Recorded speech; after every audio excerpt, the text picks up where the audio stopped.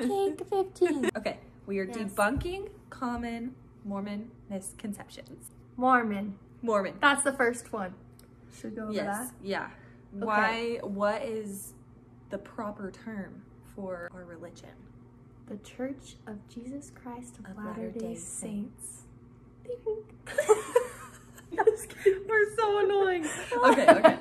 But really, that's what we go by. That a lot of people call us Mormon, but that's just like a nickname that was given, and we prefer to be called the Church of Jesus Christ of Latter-day Saints because we believe in Jesus Christ and he's the center of everything we do. Exactly. Not Mormon. No. Yes. Okay. Amen. Okay, I just Googled are Mormons, and then oh no, I'm scared. I'm scared. Are Mormons allowed to drink coffee? Dun dun dun. No. Yeah. No. I mean, you can, But you're not supposed to. but you're not supposed to. Do we drink coffee? The answer is we do not. No. Never had a sip in my life. Really? Actually, I did one time. You did? I accidentally got something at Starbucks that I thought was Me too. really. Yeah, like and the Frappuccino or something? Yeah, and I was drinking it, and I had to hand it to Hayden because I was like, I don't know if this has coffee in it or not, and he drank it. He's like, oh yeah, that's strong. I was like, so she sinned. so I threw it right away. One time, my friends had like their mom drink coffee, and she had like some in their sippy cups. That's how like young we were, and it had coffee in it, and I took a sip. Wait, and so I didn't mom's know. just pouring coffee in sippy cups? Yeah. Excuse me. I know. There's a lot of issues with that statement. Is that okay? No.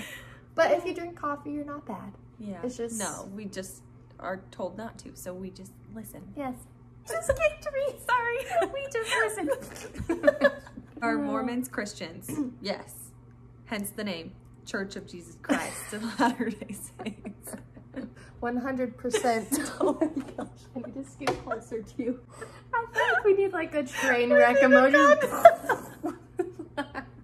Save. We're sorry. But yes, we are 100% Christians who believe in Jesus Christ. Yes. Okay. Yes. Okay. Are Mormons polygamists? No. Yes. Just kidding. We're actually sister wives. Yeah. Okay, guys, serious. Yeah. No, we are not. Our husbands are married. Our husbands. Okay. Literally, no. Uh-oh. Did you hear that? Was that?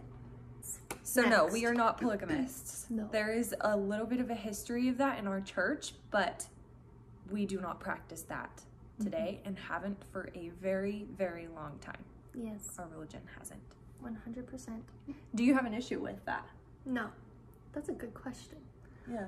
That's a really good I know question. it's really like common to have an issue with that. Yeah. Yeah. No, I think for me, like, I don't understand why certain things happen the way they did in the church. Like, I don't even know like the full reasoning behind why there was practiced polygamy for a while. But for me, like, I feel like there are so many things in the gospel that I know are true, and just because I don't understand something doesn't make the whole gospel not true. Yeah. And I think I just rely on that when I don't understand something. It doesn't matter because I know it's true, and yeah, I've been given so many times for my testimony to grow and know that everything's true.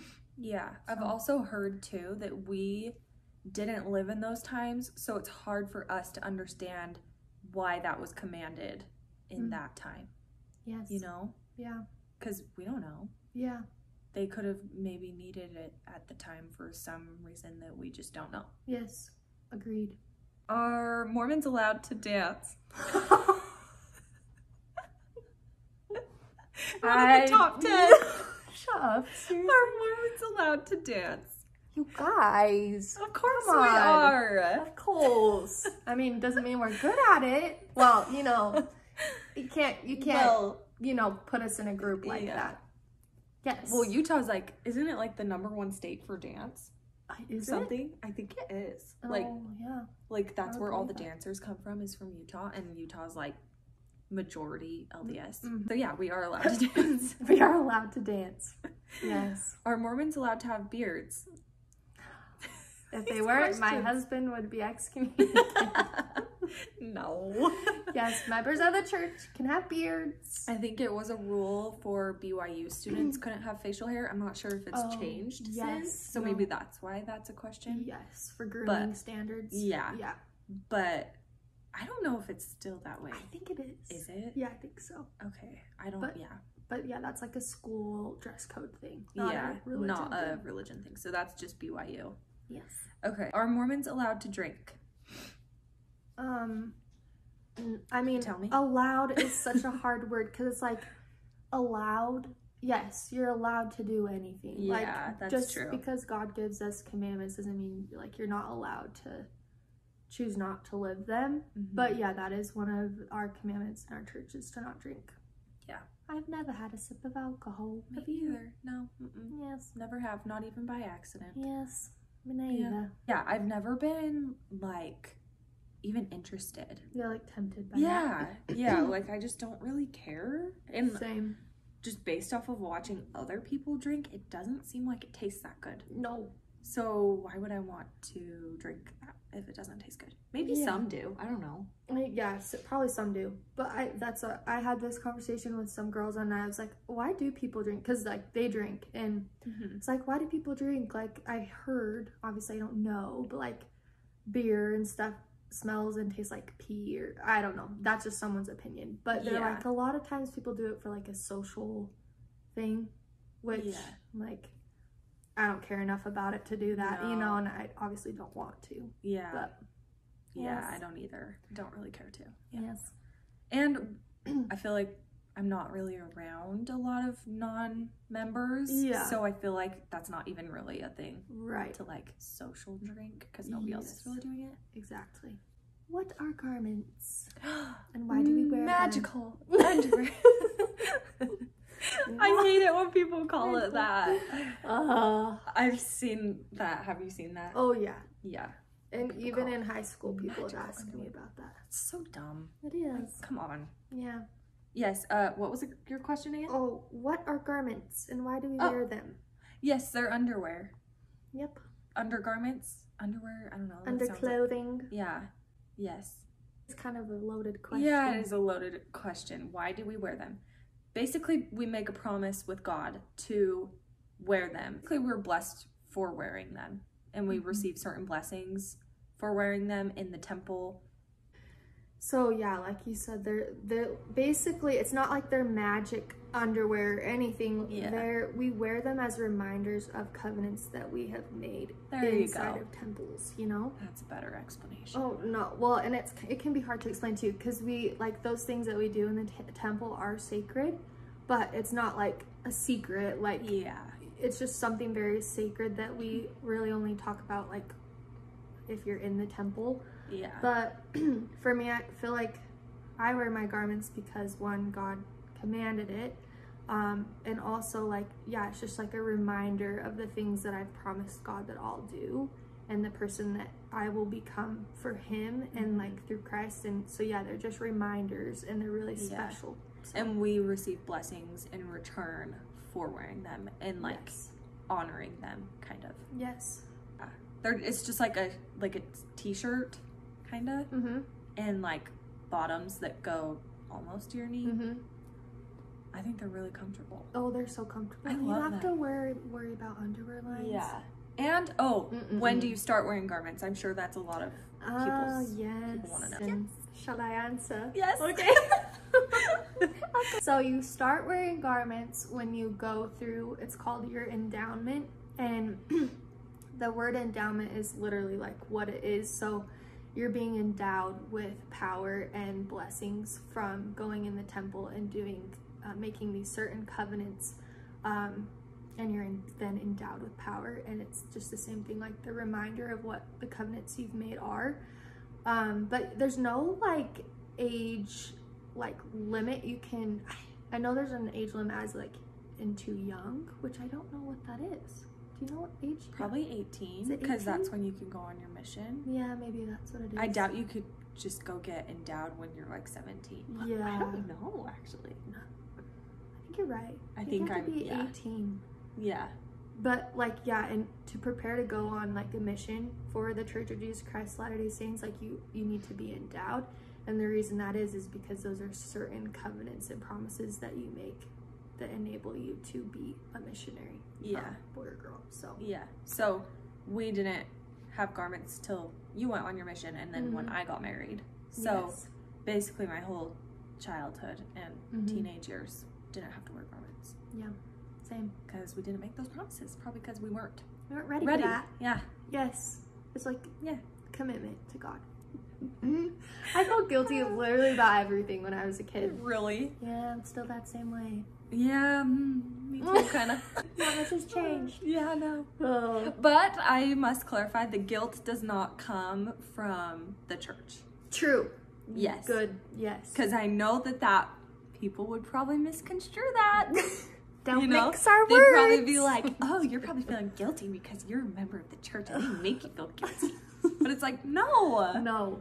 And guilt is like a good thing. It like is that's a good how thing. to show you like you're doing something wrong. Like yeah.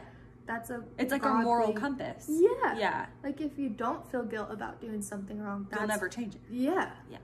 But also, I mean, there's like things where we enforce guilt, like bad thoughts like and it's negativity. unnecessary. Yeah. Yeah. It's also hard to find what's like coming from Satan and what's coming from God. And then one from yourself too. Yeah. Like, yeah. Yeah, no, it's true. But obviously it's a tool in Satan's hand as well. Like, to use guilt to make you not feel shame and shame. Yeah. So that's a very good point. Thank you. Yes. I pondered on that for quite some time. I love that. I'm just kidding. No, it's true though. Popped in my mind. No, yeah. You know, I'm gonna say this. This might sound weird, but like before we did this, I like prayed that we would know the right things to say, you know, because we should have said a prayer together. No, we should have. That's Would that be weird? No. But it's true. Like we want the Spirit and God to like guide this discussion, and we obviously don't know everything. It's very apparent. Yeah, with we my don't know everything. answers, No, I don't literally me. I'm like, how would you have to be to get garments? No, but see, that's the thing. It's like you don't have to know everything to know something is true. And like you just go back to what you do know. Exactly. So. Yeah. And like answers can be revealed to you as you are ready for them. Like you might just not be ready to receive an answer now, and that's okay. But if you're patient and have faith, like you can receive the answer when you are ready to receive that knowledge. Yeah, that's very true. Was that even related to what you were saying? I feel that was great. No, that was great. Yeah. Yes, it was related. Yeah, because, agreed. Sometimes it is frustrating, like being like, oh, why can't I like figure this out? Or like, why don't I know the answer to this? But it can come. Sometimes it just takes time. No, and like with that too, like I've been thinking about this a lot. Like I feel like one of the greatest tools that Satan is using is like if we don't understand something, then it must not be true. Like that is something I see so much, like, oh, this just doesn't make sense. Like it doesn't make sense for our church to be the restored gospel and the only one on the earth that has the fullness of Jesus Christ's gospel on it, and like there's millions of people. Like that just doesn't make sense.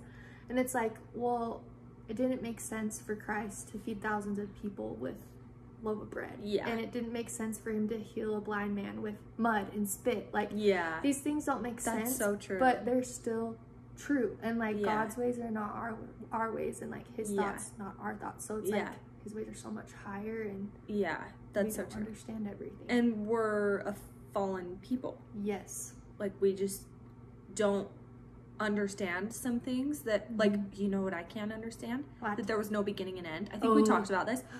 It like no, that's gonna be a no for me. I cannot comprehend it. But it's like we are not God, so how are we supposed to comprehend that? Like that's one of his things, and I'm sure we'll understand it one day, and it's okay that we don't right now. Yes. And finding peace in that, like that's okay you don't understand. And like that can push you to like to seek like a testimony of something. Like Lou said, like you can get an answer just because you don't have it yet. Don't let that discourage you. Yeah. Because God loves ya.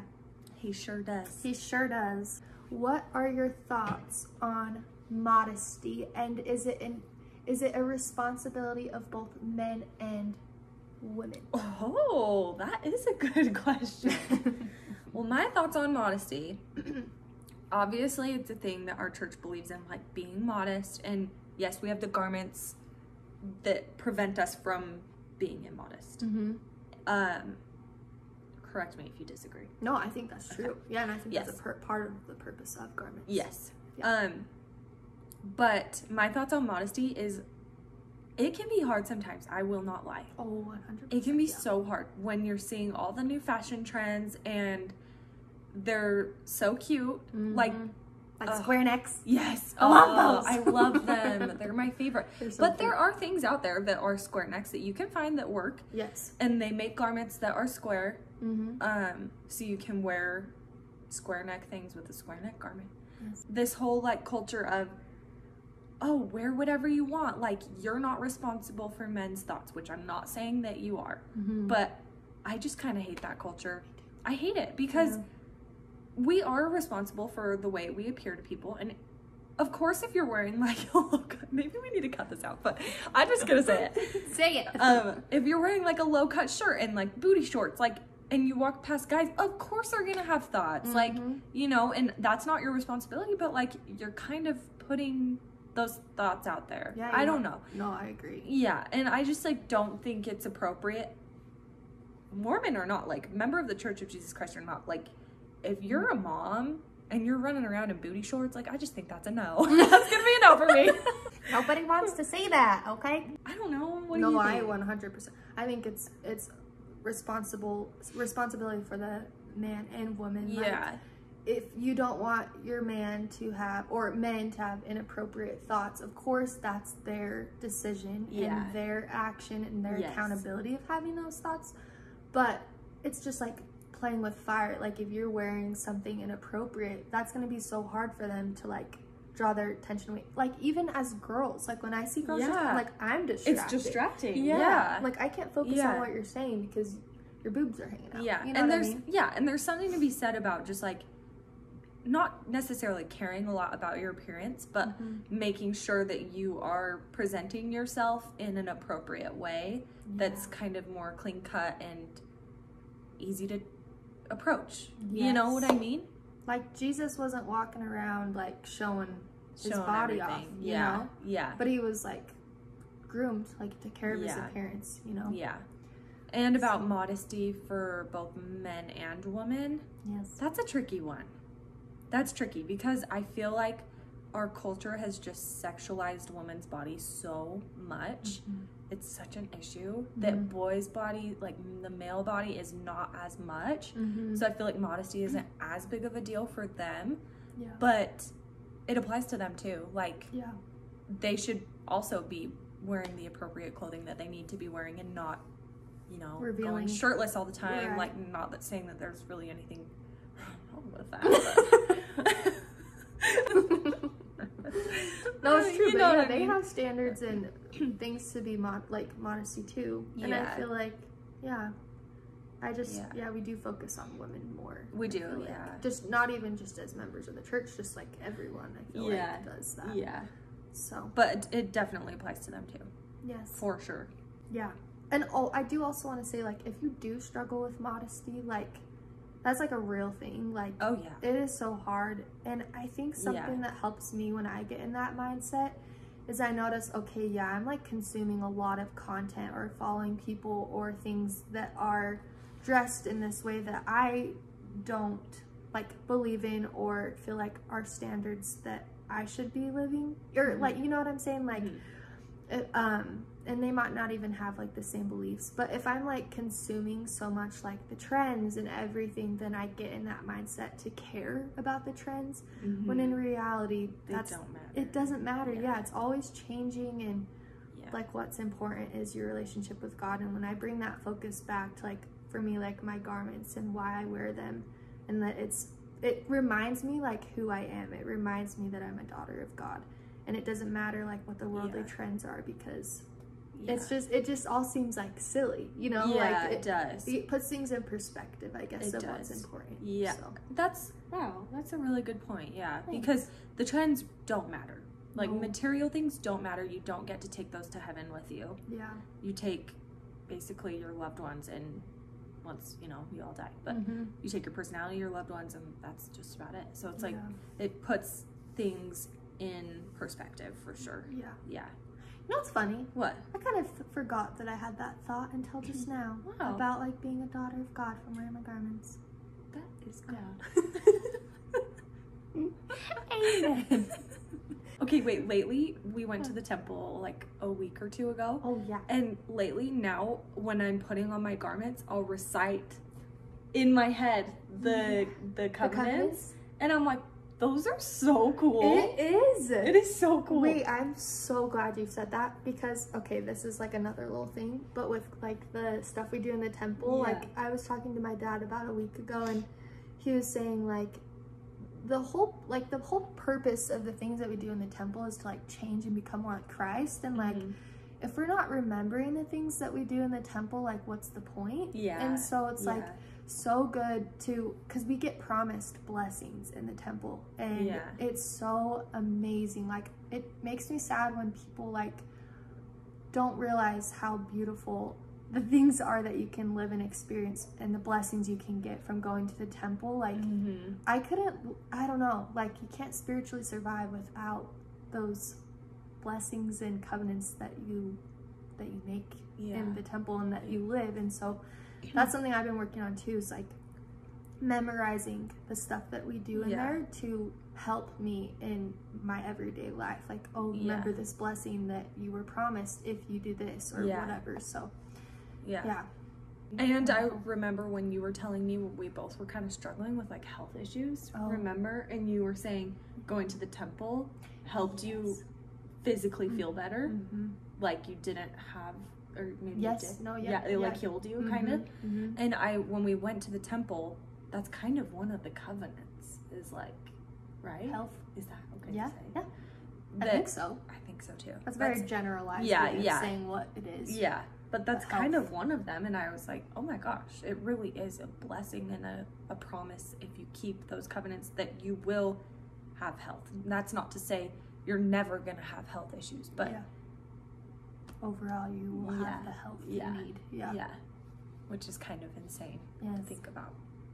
If you're watching this and you haven't been to the temple in a while, go. Every time I go though, I feel like I have more questions about the session. Yeah. And I like sit in the celestial room with Hannah and I'm like, okay, what was this? What was this? Like, tell me. That. Yeah. I feel like it just, I don't know. I like more questions come to my head. I'm like, oh, I need to find an answer for this, you know? Yes, I love that. Yeah. And I'm sure it doesn't like discourage you. It like encourages you to know more. Yeah. Like, I feel like God's way of putting in my mind questions to learn more about what is happening in the temple and what we learn about. Because I don't even fully understand, to be honest with you. There's so much to learn. Learn every time. Yeah. Honestly, it's crazy. It is crazy. Wow, your phone's lasting a long time. I know. 27 minutes. What? Yeah. It's been 27 minutes. You guys, this is God, because I literally have like no storage on my phone. Really? I don't know how it's recording this long. I guess it needs to be said. Question. Why do you have so many rules? Rules? To be honest with you, I didn't really feel this way. Like, we have so many rules until lately, seeing people on social media say like, oh, I was a member of the church, but I'm not anymore because it was so restricting and X, Y, and Z.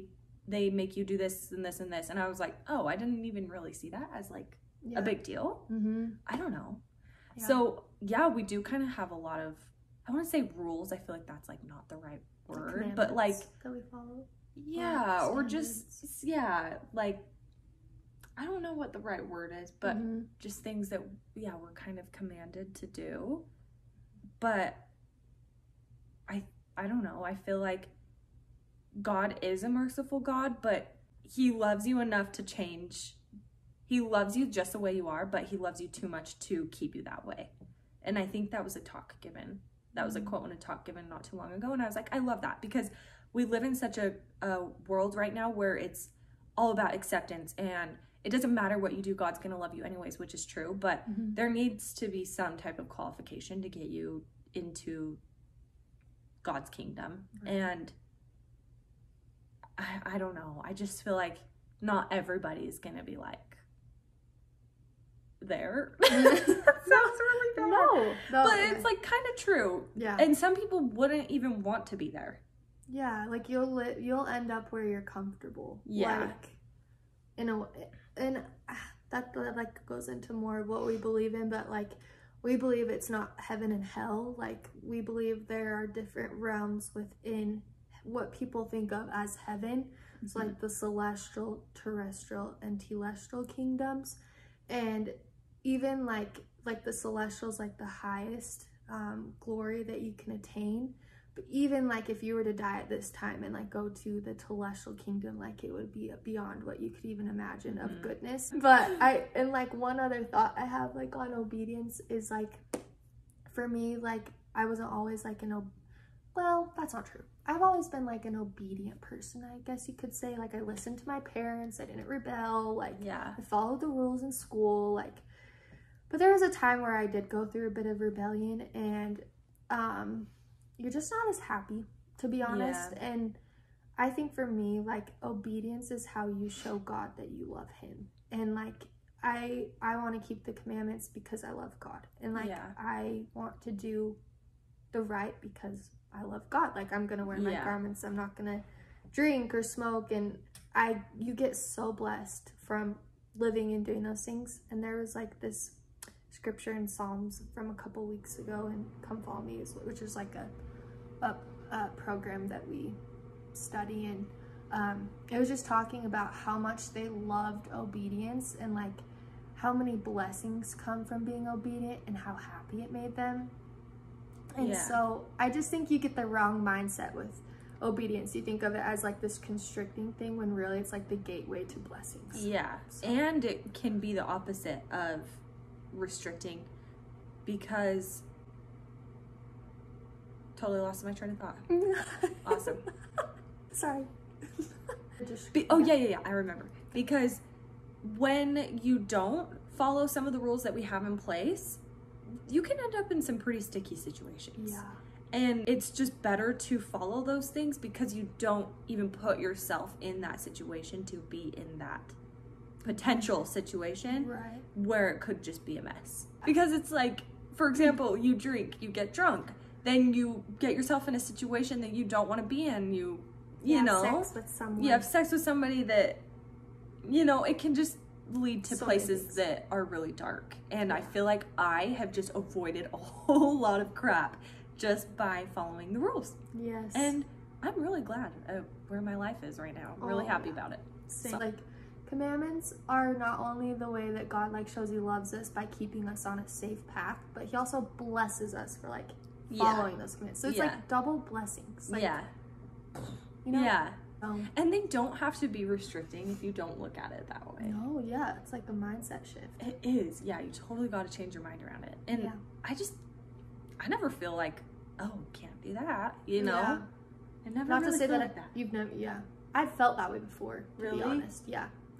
But again, it's just the wrong mindset. Curious. Like modesty. Okay, that was, I can relate to that. And not so much now, because it's like, now I understand. And I have, you can gain a testimony of something by doing it. Like, you know? Like, testimony in something doesn't grow by just avoiding practicing it or not wearing garments because you don't understand them. Like, you'll get a testimony as you wear them. As you do things. But like, I think it's just a mindset shift. Like, remembering, like, this is to bless you. This is, God knows what's best, and to follow him, and that you love him, and the other stuff doesn't matter. Bottom line, God loves you. God knows all things. He does know all things. And he just wants to help you out, you know? Well, that's all we've got for this episode. If you have more questions, please comment below. It'll be nice. Followers. All subscribers, comment your questions. Say, Marcus and Kristen Johns, if you see this, we love you. Milena Ciciotti, please. We love you guys. God loves you, and that's all I got. That's what we said. That's what he said. I wanted to say that the whole time. That's it. Okay, bye. Bye.